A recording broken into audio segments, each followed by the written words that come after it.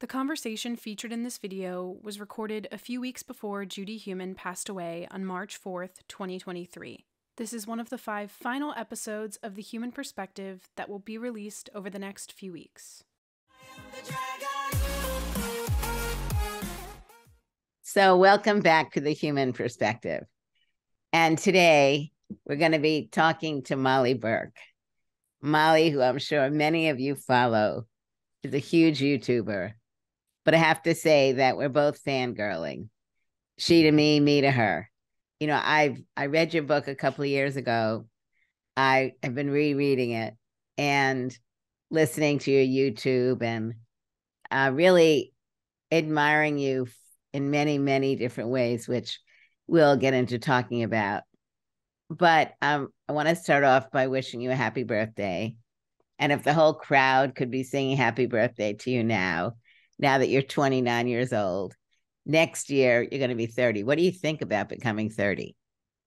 It's so weird because we spend half of our lives up until now wanting to be older. And then all of a sudden there's a switch and we want to hold on to our youth. So it's like this weird conflicting part of me where I'm like, I love getting older. Every year that I get older, life actually gets better. I feel more confident in myself, more comfortable in my own skin. I feel more self-assured and like I have a sense of direction and purpose that I know who I am. And then the other half is like, but youth. So it's a bit of both, but 13 going on 30 is one of the most iconic movies from my childhood. So I think, ready to be 30, flirty, and thriving when the time comes. I love that. I want to also say that I really admire your clothing. So could you let us know, do you have a stylist? How do you get your clothing? What do you like? What don't you like? I love fashion. I always have. I think it just runs in my genes. Both my parents love fashion. My grandma on my mom's side was a wedding dress designer and handmade dresses her whole life. So for me, I think it's just in my blood. As a little girl, I had a whole book of drawings of outfits that I was creating in my mind. And so for me, when I lost the majority of my vision at 14, I always say it doesn't change who I am, it just changes how I have to do things. And of course, fashion is something that most people view as very visual. But for me at this point, it's not. I love color, even though I can't see it. I love wearing tons of color. I call it dopamine dressing because it makes me happy to wear so much color. But for me, I feel all the fabrics and the shape, the construction, the material. And then I kind of have somebody do the visual part for me, picking the size, telling me what color or pattern it is. And then I kind of, with sighted people that I trust, put together outfits. For me, one of the issues around clothing, like you said, is the texture. And one of the reasons why I don't like buying clothing online is you can't feel the texture. Are you doing a lot of your shopping online? And if so, how are you feeling the textures? No, I'm a big in-store person. I love going into store and feeling things. And every time people talk about like malls, the mall culture is ending and we're going to just online, that's the future. I'm like, no, please, no, because texture is so important. That's the only way you can really tell the quality of the garment, the material. Some feel itchy on the skin and some feel suffocating and some feel sweaty. And like, it's just so important to feel materials so you know you're going to be comfortable, because to me, like, comfort is absolute key with every outfit I wear. Yeah, and exactly as you said, it goes beyond the texture. When you talk about comfort. So for me, comfort sitting in the wheelchair is very important, whether the pants slip and how it's going to fit around the side and back of my wheelchair. And you can't really determine those things online. You really have to be able to try them on, fit them, etc. And I think for you, for me, for many who have disabilities, this issue of how we stay in charge as much as possible in what's happening to me. So for those people who follow Molly, and if you haven't, I really encourage you to go, and we'll have links, because I've been very impressed, Molly, with the depth of your willingness to share very personal parts of your life. You let people in to your life in a way that I was talking to Kylie, very difficult. So I'd like to know more about when did you decide that that was important, and has over the years, have you found yourself being more analytical about some of these issues and wanting to share more with people as an example to get other people to get in touch with their own lives? I think by nature, I'm an oversharer.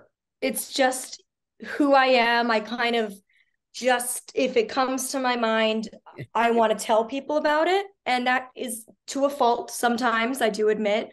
But I've come to realize over so many years of sharing my life, whether it be online or before that in the media or in public speaking engagements, I've realized the vulnerability is truly the key to unlocking, bridging the gaps in society.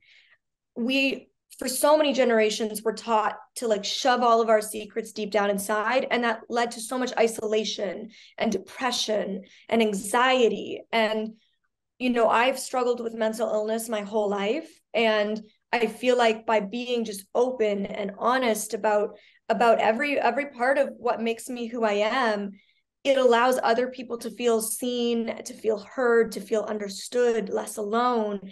And those are feelings that I have felt so many times in my life. So if by being open myself, I can help other people avoid those feelings, then my pain that I've been through has purpose and has meaning. And I want to live a life of meaning.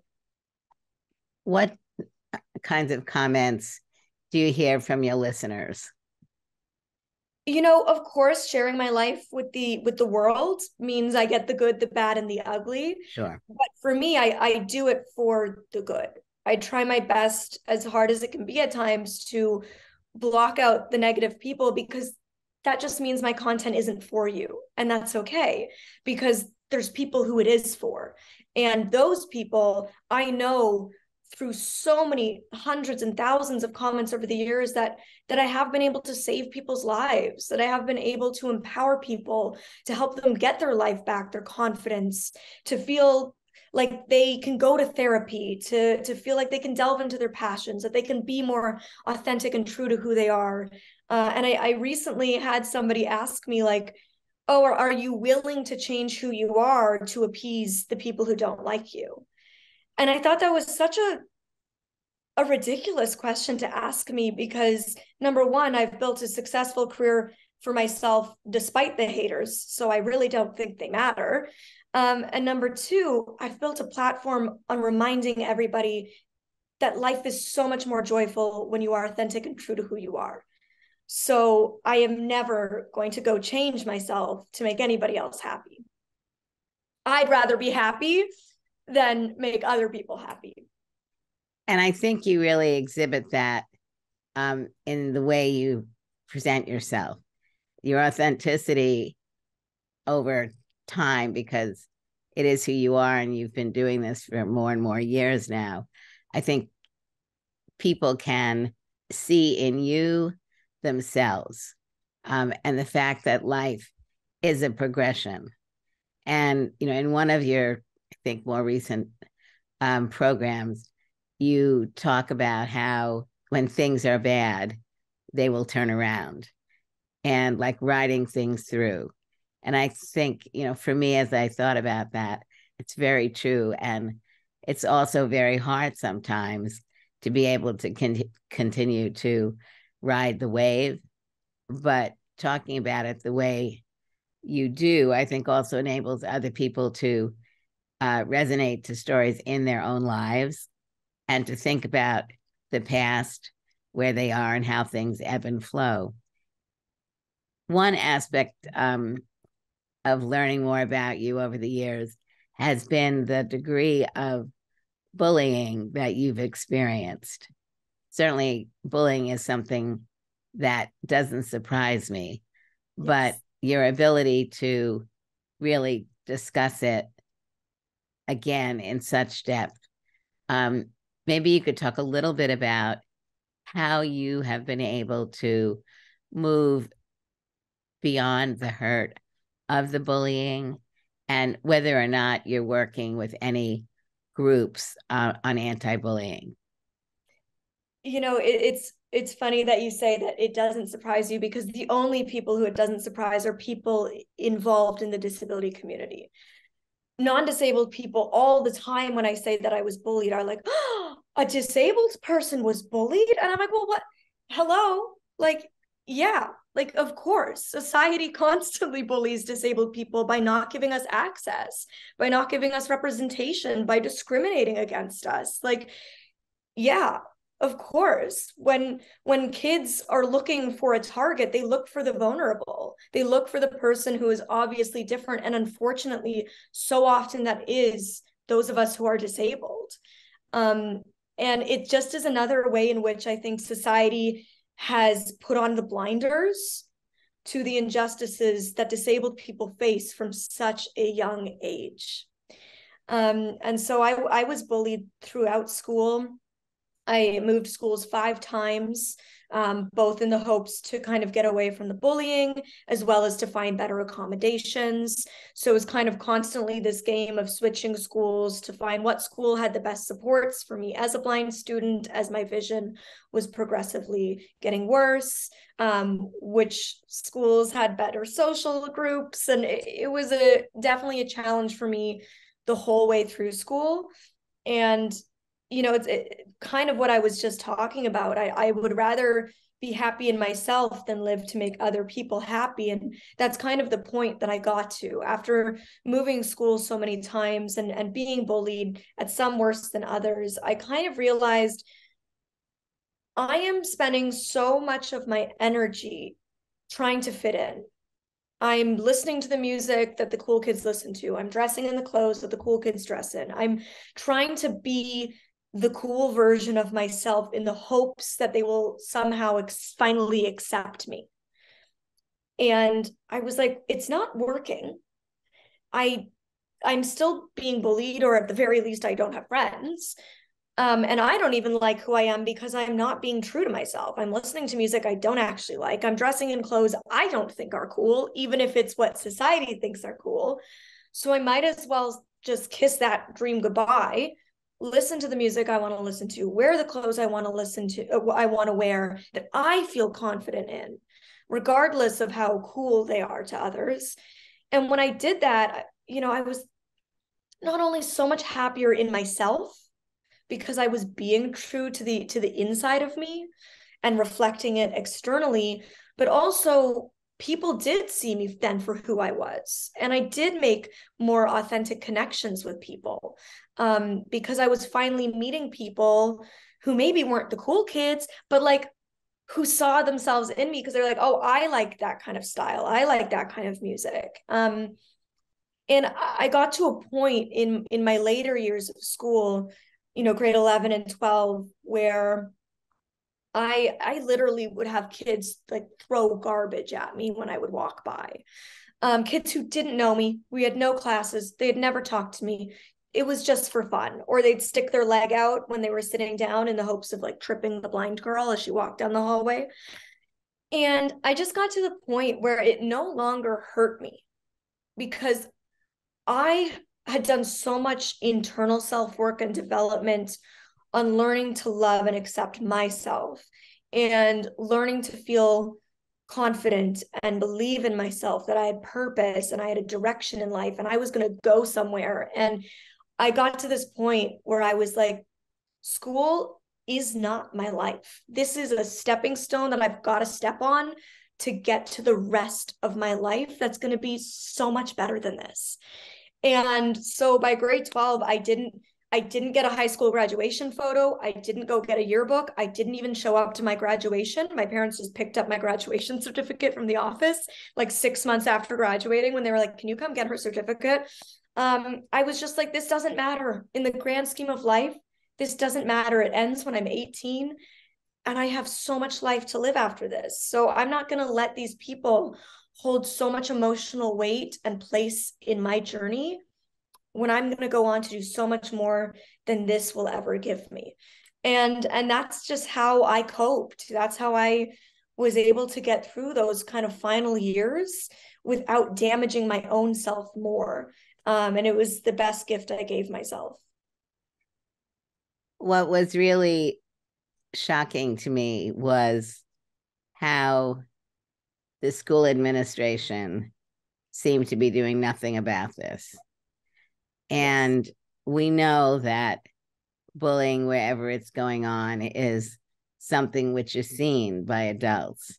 Mm-hmm. And adults not dealing with it is, I think, not only harmful to the people who are being bullied, but really to the perpetrators also, because all these people are not taking action when kids are doing something that, if they continue to do over the course of their lives, will not bode well for them. So it's really a failure.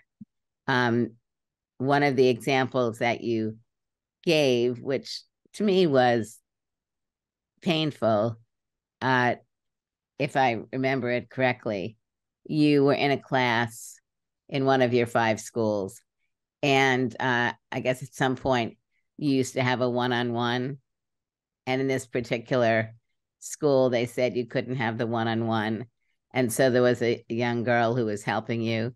And then you learned later on that she was basically being bribed by the teacher to help you. How old were you when that was going on? I was just 8 years old. And if you can imagine how damaging to a young 8-year-old self-esteem that experience was, I felt that I had a friend, you know, and she was one of the smart kids in class, and she was beautiful, and she had friends, and I felt like she was my friend. And then to kind of find out that essentially the teacher was literally giving her gifts to help me. I think she got a stuffed animal, and I think her family got like basketball tickets, and like I was so gutted at just 8 years old to think like that a teacher was bribing another student to help the disabled girl in class. And I personally believe that teacher didn't want my one-on-one in her class because she wanted her ill behavior as a teacher to go unchecked. You know, she wanted to be able to do things like that, and not have other adults able to kind of hold her accountable. But yeah, it was at such a young age, like such a gut punch. Do you ever do presentations in schools? Yeah, a lot of my early career when I was young was speaking to middle school, high school, and universities, a lot about bullying and mental health. I started doing it part-time in high school, and then went full-time at 18. And so I can remember when I was in school, these kind of 40, 50-year-olds would come in and talk about bullying. I was like, well, this doesn't feel related. You didn't even have social media when you were in school. You don't know what we were going through. But when I went in there, and I looked very young for my age at the time, especially, and I looked like I was one of them still, you know, and they believed me because I was just in their shoes, you know, and I think it was so powerful, especially at a young age, to be able to go in and speak to other youth. Do you hear from youth or others about how your message is impacting them? All the time. We get so many messages, and they just, like I said, they give all that pain that I went through a purpose. They give me this drive, this meaning, and I really believe that whatever higher power is out there, like, sent me down for a reason, to be the person that I am, and to be able to have the ability to share these things with people, because I know not everybody is able to do that, is able to tap into that vulnerability or put themselves out there for the world to talk about, because it isn't easy. But I do it for the people who don't or can't find their voice to do it. Did you have role models when you were growing up of disabled or non-disabled people? I really struggled to find a person in kind of the media that I felt I resonated with. Mm-hmm. Um, I loved Lindsay Lohan when I was really young because people said I looked like her and I wanted to be an actress. And then I loved Hilary Duff because she was kind of like the goody goody two shoes girl, and that's kind of how I thought of myself. And then as I got a little older, I loved Demi Lovato because she was one of the first people who was outspoken about mental health and bullying. But I never could find somebody disabled, somebody who I felt was truly like me, because a lot of the times I was served, Paralympians, and that's fantastic. But I'm the beauty, fashion, media, wanted to be an actress and a model and a singer girl. So for me, seeing these athletes, it didn't really resonate with me, and that's kind of a part of why I wanted to do what I do. And of course, I can never dream of representing a community. I can't bear that weight. I'm just one single person with one single story. But I hope to represent the people who see themselves in me, which again is not going to be everyone. But I know that I've had so many young girls in particular reach out who are disabled and they love fashion and makeup and they want to work in the entertainment industry, and they do see themselves in me. And I feel so lucky to get to be the person for these young girls that I never felt that I had when I needed it. Right. I mean, I think things have gotten a little bit better, but exactly as you're saying, it is still in many ways shocking that there are not the number of disabled people being highlighted around the country so that young people and older people can look to others who have disabilities. What I like very much about your presentations is you bring your whole self. And you, like everybody else, we're complex. There are many different parts about ourselves. Your birthday YouTube was great with the presents that you were getting. And then the one that you're discussing, your 5 disability areas of vulnerability.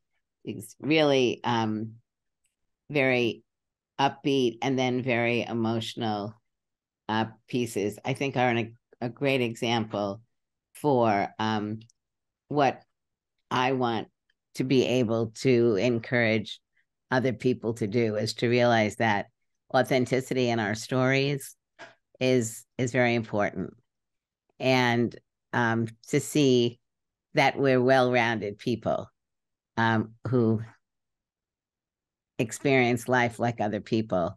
What do you see in your future? Because are you getting into acting? What other forms of media are you exploring? I've been very fortunate in my career to get to do some commercial modeling, which certainly kind of checked that box of that childhood dream, being able to be on a big commercial set. And I've always had a lot of fun doing that. But I love the work that I do, being able to be my own boss and not wait for other people to hand me an opportunity and see the value of me, but being able to do it for myself is so rewarding through my social media. I'm also launching a podcast later this year, so hopefully I can have you on my podcast. That would be amazing. And just hoping to be able to, through my podcast, uplift more people and empower them to share their voice and their story and their message with the world, because I've been so fortunate to build a successful platform for myself that I could have never foreseen being what it is today. And I want to just be able to help uplift more people to be able to do the same, especially those in our community, because unfortunately we know, especially in media, we're not often given opportunities. And so often the few roles that do exist for us end up going to non-disabled actors, which is a whole other issue, a whole other topic that I could rant on for a very long time. But I hope to just keep being able to empower myself, my community, and share and uplift others as well. I think it's very much a part of this discussion, actually, because we look at groups like Forward Doc, which is an organization that started in the last few years, made up of disabled individuals in documentary filmmaking, and another new organization over the last few years called Ramped, which is focusing on disabled people in music and the music industry. So the good thing about those organizations for me is that there are more people who are in the industry and trying to break into the industry. And by coming together, they are able to realize that they're not alone. I mean, I think that's one thing which is so very important. Again, getting back to what you speak about when you speak as sincerely as you do. In many ways, what you're experiencing is something that many people experience, but being able to share that, as I've been saying, is really important. And I think when we look at groups like Forward Doc and like Ramped, it's really bringing disabled people together and others in the profession to realize that they need to be inclusive of disabled people. They need to listen to stories. The impact that you've had in the industry, how would you define that? You know, I think I'm my own worst critic, like a lot of people are, especially being a rather artistic person. I'm a deep thinker, and I'm sensitive, and I'm my own harshest critic. I never feel like I've accomplished enough, or I'm doing enough, or what I do is good enough. And I try so hard to work on that every day.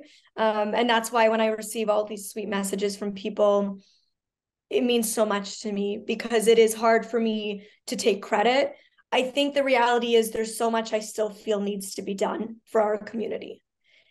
And I think that I will die feeling like there is still so much to be done, because even though we've come so far in the 29 years that I've been alive, and you've seen even more progress than I have, I'm sure you can agree there's still so much, and when you dedicate your life to trying to build these inroads and trying to make any little bit of an impact that you can for our community, it's hard to see that when you're still so focused on the greater picture of what still has to happen, So I'd like to think I've made an impact, but really what I mostly focus on is how much more I still want to do. So in one of the more recent presentations that you made, you were talking about how you miss out on facial expressions and body language. So I just want to say, in relationship to what we're discussing, I'm nodding my head, and I'm very emotional right now with what you're saying, because you're 30, I'm 75, and I remember being 30. Oh my God, when I became 30. But at any rate, I speak so much the way you are, which is we have so much more to go. And one of the issues I'm always talking about is, why is it taking so long to get such basic things addressed? The reality is, from my perspective, that discrimination has existed for so long, and people may not want to use that word, but the reality is being cut out of society, trying to fight our way back into society, bullying being an example of the hate that people get away with. I mean, your stories and other people's stories talk about the consistency of bullying, which is something that society is quietly or not so quietly accepting. So our being an example and encouraging other people to speak up and out about how it is imperative that disability be a mainstream subject, so that we're seeing, I don't mean literally seeing, but that we are learning about people with all types of disabilities and the impact that disability plus gender plus race plus religion plus the complexities. So I am sure that when you're however old you're going to be before you leave this planet, you will continue to make meaningful changes. And I would like to be able to believe that we're going to be incrementally making changes more rapidly. And we can see it a little bit, but nonetheless, when we talk about 64 million disabled people in the US, if 10 to 20 million of us were really on this page, things would be changing more rapidly. I want to change the discussion a little bit. How did you pick the logo of the dog and the cat running around? You know, I have a guide dog, and I've been a guide dog user for going on 16 years, which I can't believe. So that's just a huge part of my identity. I really feel like I've had a guide dog since 13. It really is an extension of who I am.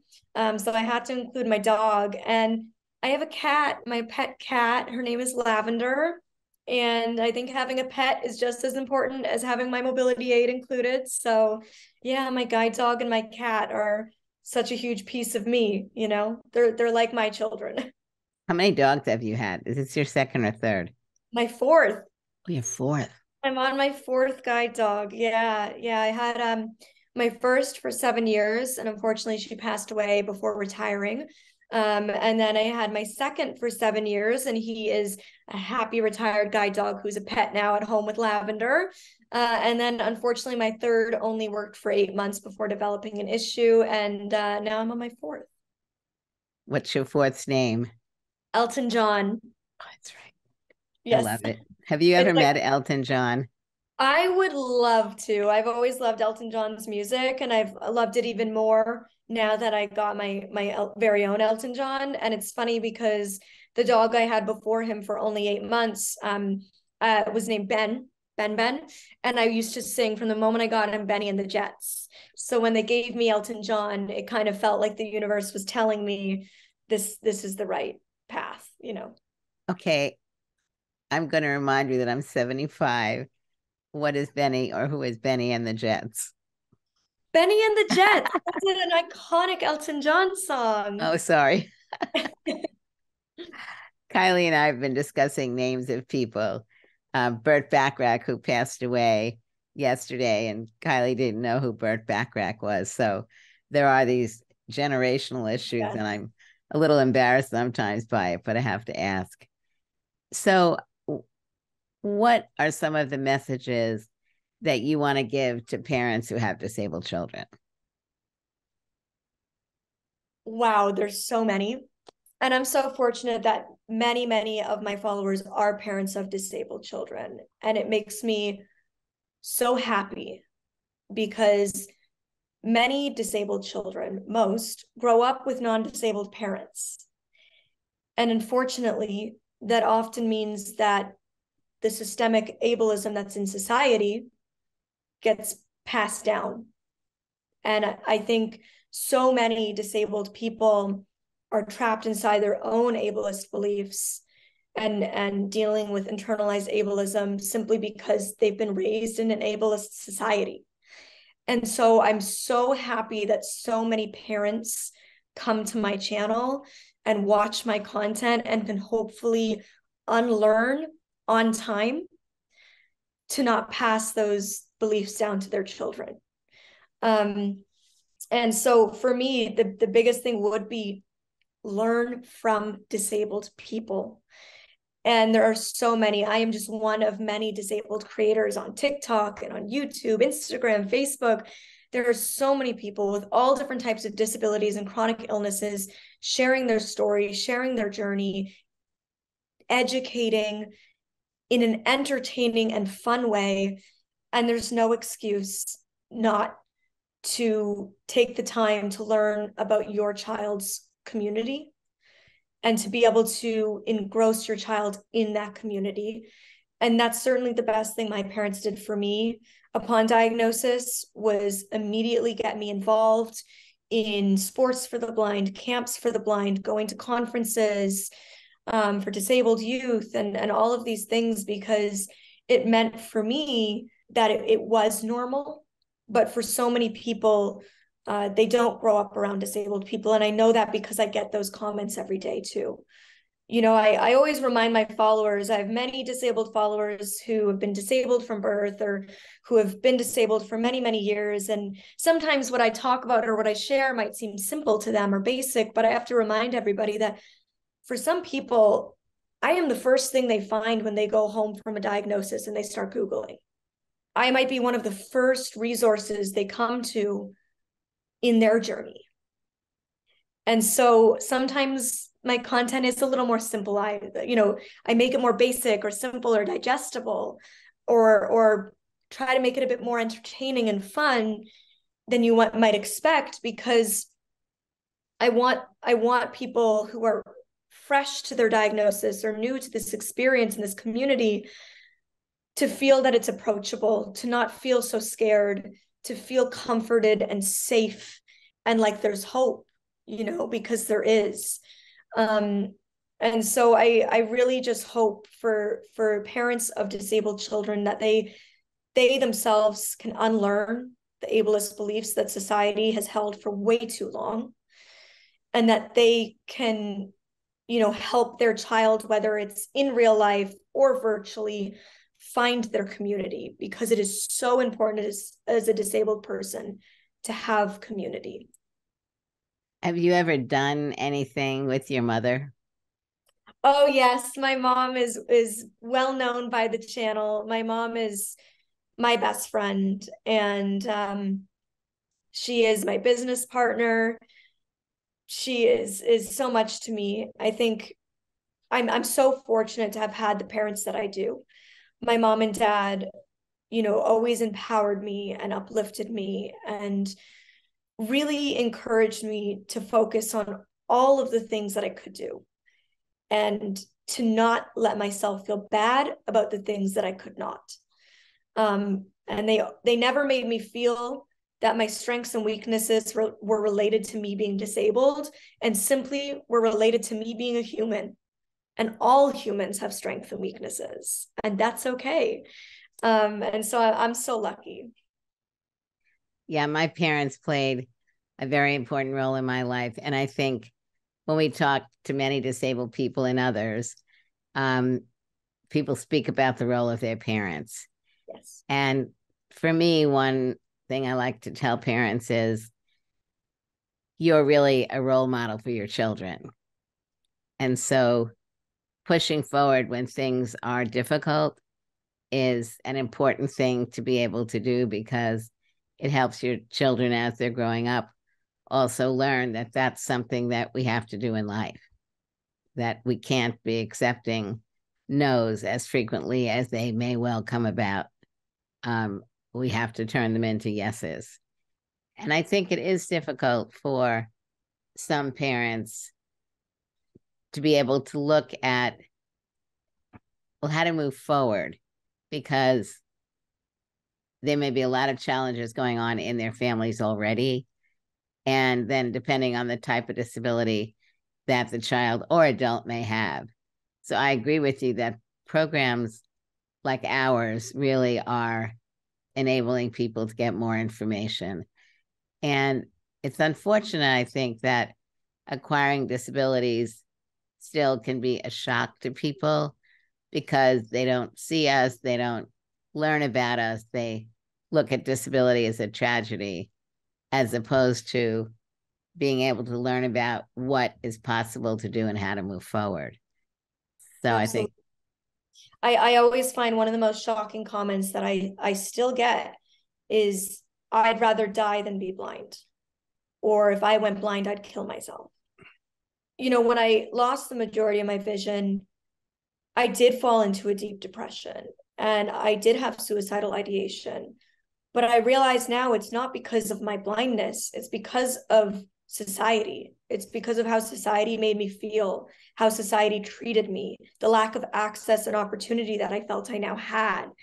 And at the end of the day, when you're handed a situation, whatever it is, whether it's disability or any other number of challenges, when you're handed a challenge in life, which is ultimately inevitable, it's going to continue to happen again and again, you just find the strength.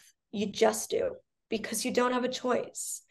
And I'm so lucky to have had parents who advocated for me when I couldn't, and who taught me how to advocate for myself.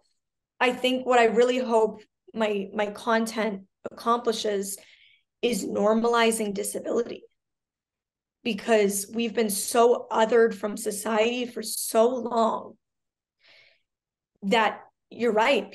It is shocking to people when they or a loved one becomes disabled, because not us, Right. we're not those people. They're other. That's a totally separate type of human to the rest of us, right? And for so many generations, if you saw a disabled person from a young child, you were taught, don't look, don't point, don't stare, don't ask questions, don't talk to them. Ignore it. Ignore disability. And we have been ignored for far too long, and we're done being ignored. We're here. We're not going anywhere. And you're more likely to join us than we are to join you. Exactly. And so we might as well accept that we're here and embrace the community. For so long, people just looked at us purely for our disability. Oh, you're in a wheelchair, that's what you are. You are blind, that's what you are. You're an amputee, that's what you are. You're cognitively delayed, that's what you are. And that was it. They stopped seeing a human beyond that disability. And I think the reason my content has been successful is because I'm like, yeah, okay, that exists. But also, like, I love fashion and I go on horrible Tinder dates. And let's talk about how much I love Ed Sheeran and sushi and how cute is my dog? Let's go to yoga class. And all of a sudden people are like, oh, wait, whoa, I'm kind of like her. Like, I also love a lot of those things. Huh. And they start to see the human. And that's why, to me, the videos like the 5 things I miss out on as a blind person are just as important as my birthday vlog, how I spent my birthday, because I want people to see how I, as a disabled person, have a totally normal birthday. I celebrate with my friends and they bring gifts and we have cake and we sing, and I do normal human things. And if I am a normal human who is also disabled, then maybe that person in a wheelchair who applied for the job, or maybe that boy in your class who's missing his left arm, or who has a facial difference, is also more normal than you've been giving them credit for. And maybe you should start the conversation. Maybe you should give them an opportunity or a chance. And you'll see that, yes, the disability exists, but we are so much more beyond that. And how it's a real strength. Absolutely. Absolutely. So we're coming to an end, unfortunately, but I have one other question. And that is, what are some practices other people can engage in so that social media is more accessible to you and other people who are blind and low vision or have other forms of disabilities? Great question. Of course, always making sure you have your captions turned on. This isn't something that I specifically as a blind person benefit from, but obviously I have to mention it. Super important for deaf of heart and hard of hearing. It's super important for people who have maybe cognitive delays, learning disabilities, language impairments, all of those. So really important. And I suggest getting a better service for your captions. Most sites nowadays have auto captions, but they're usually not good enough. I personally use rev.com for my YouTube videos, but there's many apps and programs out there where you can customize the captions to make sure that they are actually accurate. I would recommend using bold fonts and high color contrasts anytime you are doing like an image with wording on it, making sure the background isn't too busy. That way low vision people can clearly read what's happening on the screen. And making sure the words aren't moving too quickly if it's a moving image with writing. I would always recommend that if you're doing a video with writing on the screen, those videos, they're emotional, there's just music and words, always having a voiceover that is also reading the words along with what's written. Again, this is not only helpful for people like me who are blind, but it's also often helpful for people English as a second language, for people who have language processing disorders. Always using alt text, which is embedding an image description into images on your website, on your app, on your Instagram, Twitter, any of that, or simply writing your photo description in your caption. So those are some that come to mind. Oh, camel case hashtags. That's where when you do the hashtag, if it's a multi-word hashtag, you're capitalizing the first letter of every word. Again, this is so screen readers can actually read each word out as opposed to reading it as one long word, but also good for people who struggle with word differentiating. So those are some that come to mind right off the bat. Why is Braille important? Oh, I love Braille. And unfortunately, so many blind people nowadays aren't being taught Braille because technology is so wonderful. And yes, technology is great, but it does not teach you phonetics. It does not teach you grammar. I can't hear a comma. I can't hear a period or an exclamation mark. Unfortunately, the English language isn't phonetic. Many words have secret hidden H's and T's and G's, and you can't hear that when you're only ever hearing words read aloud to you. So to me, for a blind person, it's really important to read Braille simply for grammar and spelling. But also, I think it's such a rich part of our history and our culture as a community. And it is something that, despite the fact that I have technology, I still to this day use it every single day. Because believe me, it's a hell of a lot quicker to read the numbers on the elevator in Braille or read the bathroom sign in Braille than it is to whip out my phone, open an app, scan all the things, make sure I'm hitting. No, Braille is just quicker in those situations. So for many reasons, I believe Braille is so important. And I highly encourage parents and teachers of blind youth to still teach them Braille. Molly Burke, this has been such an amazing pleasure. And we will stay in touch. Absolutely. And I know that some of our audience is already aware of who you are. And I hope more people will now be drawn to your work. And I very much look forward to continue to work with you. Absolutely. It's been such an honor and a privilege to speak with you. I admire the work you've done so much. You're such an inspiration to me and so many other young disabled people. So thank you for paving the way for me to do what I do. Thank you very much. History won't forget us or try to minimize our pain.